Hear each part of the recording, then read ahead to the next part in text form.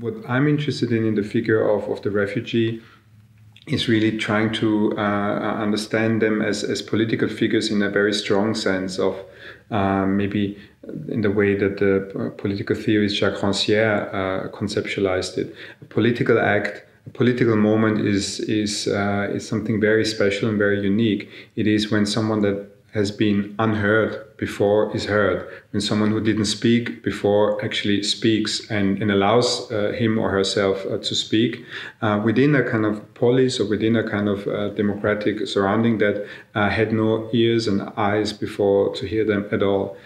So in that sense, for me, the refugee is a sign of a possible and necessary, very different political organization and democracy to come.